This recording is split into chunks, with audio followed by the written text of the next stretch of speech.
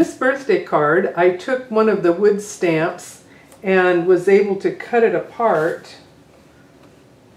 Here you see the complete stamp, but it was a good candidate for cutting into some sections here. And as you can see, I will have made use of almost all of the pieces.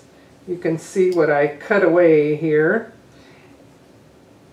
So you might stamp and color it a couple of times, and then you've got multiple pieces to create a very dynamic pop-up. So with my little test panels, I could begin looking at possibilities like this, and I can just sort of hold them in place a little bit to figure out what would work. And you certainly could do a fun one with the platform here. And you wouldn't need that top layer. And actually that works kind of fun. And then I tried a couple other things, and I tried doing two separate ones.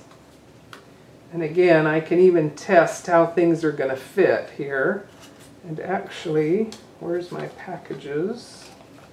There we go. So this gives me more of a sense of depth than height.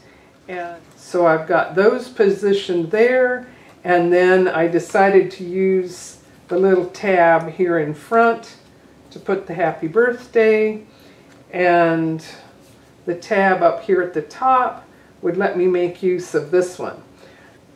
And once you lay it out flat like this, then you can position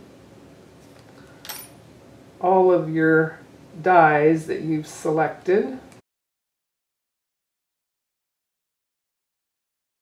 And you would run those three through the machine first, and then you can come back and use this one again, turning it around to go this way. And that's going to give you all of your pop-up structures.